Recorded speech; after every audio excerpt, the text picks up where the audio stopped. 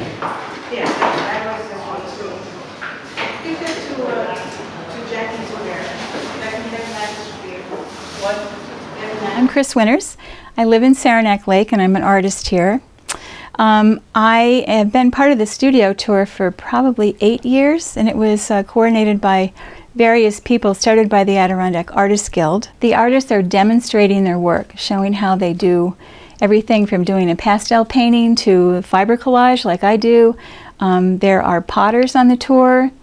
There are people working with drawing materials, various kind of drawing media, lots of painters, other people doing collage work.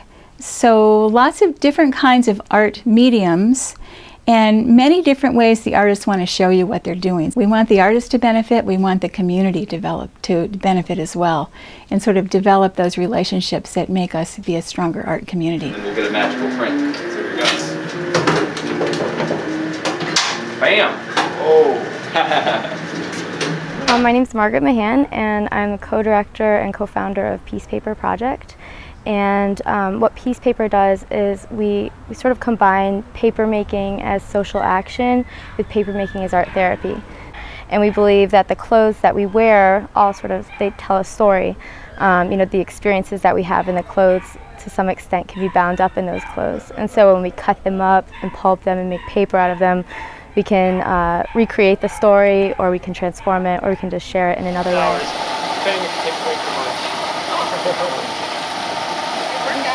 The way that we're able to make this all work is that we have this machine called a Hollander beater. It was invented in 1680 in the Netherlands, that's why it's the Hollander beater. And the way that it works is it has this bladed roll. It kind of looks like a paddle boat wheel, but with hockey skate blades on it. And underneath the roll there's a bed plate with knives. And over the course of 30 minutes to several hours, this bladed roll will spin and it will circulate water through this basin, and in the water we add the fiber. And so basically what this wheel does, what these blades do, is they pound the material to a pulp. The actual technology hasn't really changed much since 1680, but the difference is that we've modified ours to be portable.